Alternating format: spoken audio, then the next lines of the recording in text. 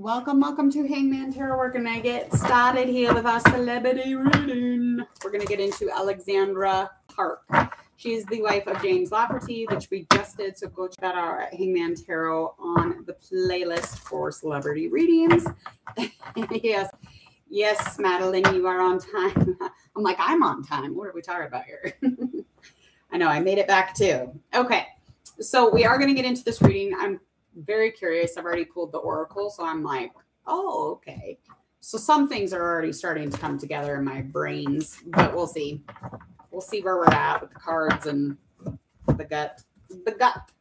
Okay, so again, hit subscribe to Hangman Tarot before we begin. I am going to get into her astrology and who she is before we really start here and really begin.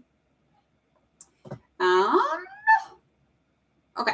So she was born May 14th, 1989 on a Sunday. And time is unknown. And she is Australian. She's an Australian actress. She is a Taurus sun sign. Moon sign is a Virgo. Birth path is a 1. And then a little bit more about her is that she is best known for her role as Claudia Hammond in the Australian soap opera Home and Away from 2009 to 2013. She's currently starring in the ETV drama The Royals as Princess Eleanor. And her career, she started film and television in 2011 by being casted in Veronica, which was everything. Nobody knew that show existed. I freaking loved that show. And The Elephant Princess. That's weird. Okay. Totally went somewhere else for a minute. In 2009, Park played Claudia Hammond in the soap opera Home and Away. During that time, she disappeared to an episode of Packed to the Rafters in 2011. She appeared as Sienna in the short film Arc. Weird. Okay. All right. Going crazy, but it's fine. Wouldn't want to be anywhere else. Okay. So the energy that I'm picking up from the oracle reading is low in energy when it comes to fertility. So this could just, be meaning that she's just not fertile today. Okay. And it's none of our business. God, I hate talking about this shit. So basically, if she's wanting to have babies, it's not today.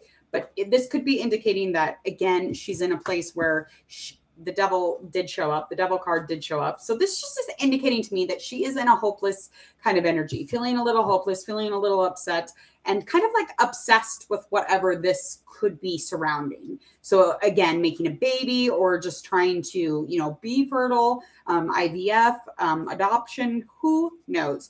But I feel like there's also, I just feel like she takes on a bad rap sometimes because of her truth and her honesty. And unfortunately, this just makes it worse when she's feeling like shit because, she can only choose the unknown, especially when it comes to fertility. So it does suck. But she does wear a mask of kind of like the villain mask, if you will, to others because she is so honest and direct and she don't fuck around. So she basically comes off, as a super villain sometimes, which she's not. She's got a really big heart. But the deep mental process she is going through, yes, honey, that is going to put you in a place where it's really hard to lead with the heart. It's more going to end up into that logic stuff. So it's really going to throw you off of track. Okay, so anything influencing her feeling just kind of out of sorts is something else. Some sort of truth about a Queen of Wands energy here. So there is a Queen of Wands energy. This could be fire energy. So this energy, there is some sort of truth, and that is the root of the matter. There is some sort of truth. Now, this truth could be distant, but I feel like it's something that is building, and I feel like it's something that she has been looking for, and it kind of, it's very much in the belly, too. It's just like she's on fire about it, whatever it is. This could be something that helps maybe the fertility process, or maybe just some truth about somebody that just kind of popped up. I'm not quite sure what this means. Give me a minute here. Choosing the unknown, and anything influencing this choosing the unknown or this hopeless feeling is this Queen of Wands energy. Could just be that spiritual stuff. Could just be the spiritual stuff. I just feel like the solitude, though, that she's getting, the root of it is just the solitude and the information she's getting from that, and the independence and the well-being and her trying to take care of herself. I just feel like this is aligning fertility-wise. So it's screaming fertility to me. Okay. Anything going on in the past that is affecting this situation that she is in, this place she's in? Well, for one, it's just not surrendering to putting action into something. So there's an experience here of trying to put power into something, or to clear things up, or to make things so that they're not being taken care of or not thought about.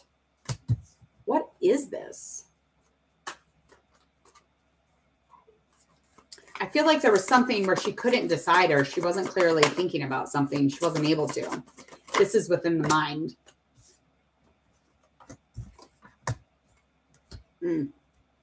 That Wands energy just keeps coming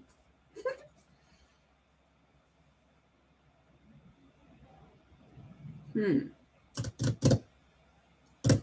It had to do with something with the Knight of Wands in reverse. I just feel like because of the fertility issue and the health issue, aligning with just not surrendering to, kind of letting go and allowing some sort of process to happen. But it's like she couldn't clearly think or choose a direction, because honestly, she could have been burnt out, exhausted, or had some sort of illness.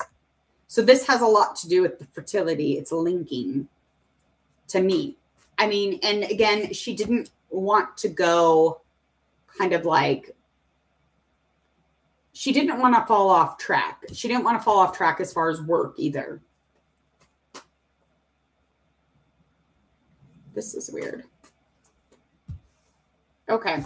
So anything going on upcoming as far as this situation, and what is the likely outcome of that situation? That young person popped up. The Queen of Cups energy too. That is weird. That literally just happened in her husband's. Okay. So I think she, upcoming, is going to get through this, obviously as best as she can. She's going to try to continue to build, seek out what she needs to. She's determined to be on this path, especially because this is really surrounding that Queen of Cups energy, that connection, that calm, that serene, that relationship, and that kind of like leading with the heart and just allowing the intuition to guide her. But I feel like this has a lot to do with spiritual and maybe just the wellness of herself overall. But again, the fertility stuff. So just leading the way here. I think that this is just going to come full circle. And the root of it is, yeah, a new normal. What is that? That was so creepy. I don't know what that was. I think it might have been my phone. I don't know what that was. It was creepy.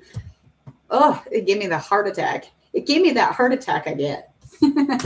Okay, so the root, again, overall in this upcoming is this is going to come to balance eventually, or, coming into moving past that new normal and just getting comfortable in a different kind of circle or situation or family life even. But I feel like this is definitely depending on her. Again, just the emotion here. She's got her shit on lockdown. She's pretty balanced as far as like keeping that. Anyway, so the root of it is, again, there's nostalgia here with whatever this new normal is. So she's already dealt with this new normal. She's already been down this route. This is something she has been able to deal with in the past, and she's dealing with it right now. And this has to do with the physical body. So this is fertility or that illness. What is the likely outcome here? I want a fear and I want a hope. The fear is that this is not going to start over. The fear is because she's really good at reinventing, kind of building back up from the ground, if you will. So this is a fear that, the world won't make sense again. She won't be able to come right side up again. She won't be able to see the colors again and see the silver lining once again. The fear here is to get lost in this withdrawing, because she's going to withdraw. She has to. She's going to have to take a break for something. She's going to have to go into kind of a isolation or solitude. The fear is getting stuck there, or getting stuck in a depression or withdrawn completely. but that light is still there. She's leading with, oh, she's got a lot of light. It's going to be fine. It's going to be fine. Whatever this is, it's worrisome. In my mind, in my head, I guess.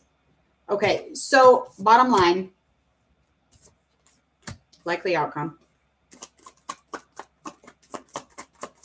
Moving into January, headed into our theme also. Okay, so upcoming, it's again, she's just going to continue to keep looking ahead because there's something specific here that is very much that she's needing. So she's kind of waiting and she's like, I don't really care what the fuck's going on. I just want this. And she's focusing. She's honing in on something. She's a damn earth sign. So that's just what she's doing. I do feel like she doesn't really care with or without whatever. It's not a big deal. That is very much influencing the situation of her just kind of getting through this. Kind of just, again, exhausted, physically burnt out, physically like not feeling well. She doesn't feel well. And this could, again, have to do with the fertility. It could just be like general sickness or like just physically just kind of tired from working out. I don't know. But I feel like she doesn't really care, like kind of like the pack she's running in, because again, she kind of created a different one, a different circle, a different network of people, reliability, safety, a place she can call home, secure. And the root of this entire situation for upcoming January is the fact that she does not care what's in front of her. She's looking ahead at something. She's focusing on something specific, okay?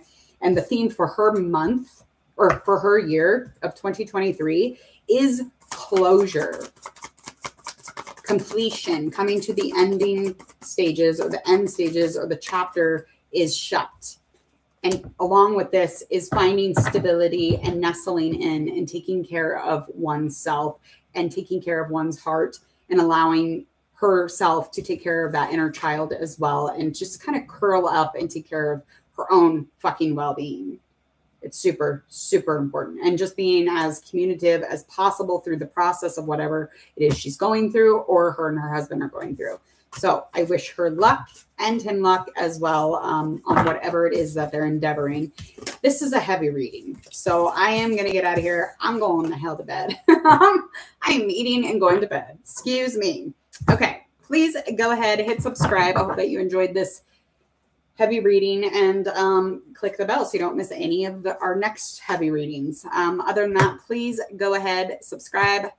Check out my links in the deets below. I will see you all later.